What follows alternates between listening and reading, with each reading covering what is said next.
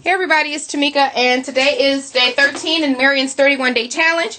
And today, I am going to show you something that I bought myself, one of my actual New Year's resolutions, and it's going to be a part of this challenge because it falls into the days of, falls into the challenge, was to buy myself something for me, just for me. No regrets, no hesitations, no guilt.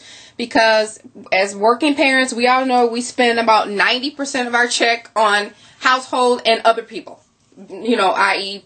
husband, kids, whatever. And nothing for us. So I work 40 plus hours a week, and I said, I'm going to buy myself something every month. Whether it's for scrapbooking, if it's a new pair of undergarment, or if it's just whatever, a steak dinner just for me. So this month, this month, I purchased one of the Tim Holtz dies that I've been wanting. I've been wanting it for forever because I use them a lot. I always buy them from my YouTube buddies, Jules at the Jewel Box. So I'm going to show you what it is.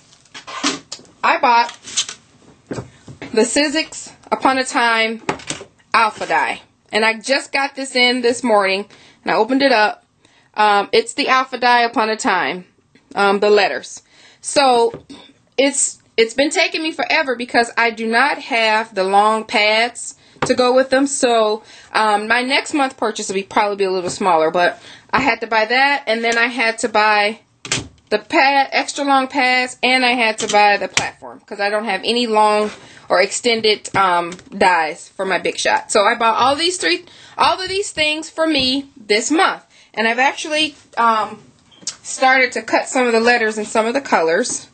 So let me, oh shoot, I didn't drop it. But they're cute, like, I don't know, they're cute letters. I love them.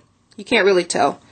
But I love them. So that's the thing that I bought for me, and that's part of my challenge that I'm going to include in my challenge for, for January. It's going to go on for the rest of the year, but I just wanted to share with you guys. That's what I got me. So you guys have a great day. Have a good afternoon. Bye.